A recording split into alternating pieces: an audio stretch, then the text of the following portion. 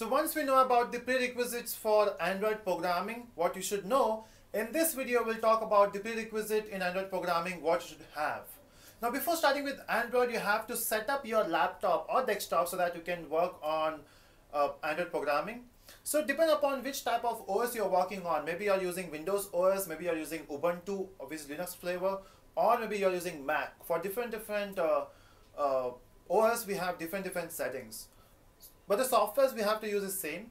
So whenever you work with Java, because see, Android is based on Java, right? Because there's a very famous person called Larry Ellison, founder of Oracle.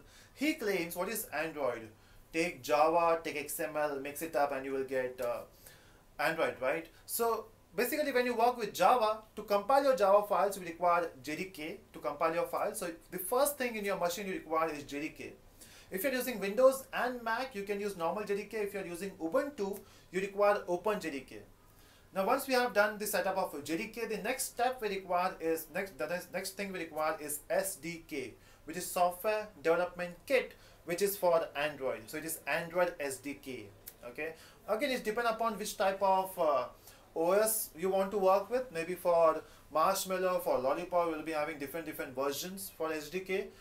So you have to download basic SDK from Google.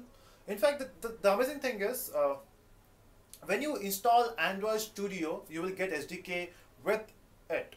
So you require JDK, you require SDK, and to type your code, you require Android Studio, which is an IDE for Android. So initially, people used to work on Eclipse. So maybe 2 to 3 years back, if you want to work on Android programming, you have to use Eclipse. So in Eclipse, you can have Android plugin and you can write your code there. But Eclipse is not meant for Android. It is good for other frameworks, but not for Android. Specifically for Android, we have Android Studio, okay, which is powered by IntelliJ. IntelliJ is one of the best IDE for Java.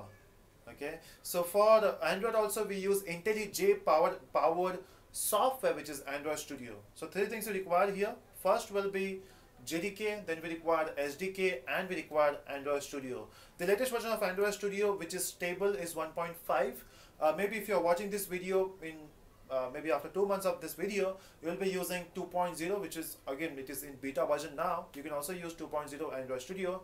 But since you are learning Android, so make sure you use this stable version, which is 1.5. Okay, so these are the prerequisites which should be there in your machine. There is also a hardware dependency here.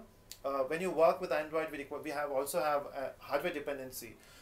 Make sure you have at least 3 or 4 GB of RAM. If you have 2 GB of RAM, it will work. But you should not hate Android after doing that, because once you run your Android code on 2 GB RAM, it will take approximately 3 to 4 minutes just to see the output. So don't you waste your time, just upgrade your RAM till 4 GB, so from 2 to 4 GB.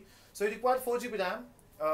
You require at least a code to do a machine for Android. Again, it will work on P4, but if you love your life, if you love your patience, make sure you use code to do a machine. And what next? That's it. You require all those things, and if you have everything, you're good to go. So we'll start with the implementation, or we'll see how to install all these softwares in the next video, and after that we'll start with the implementation.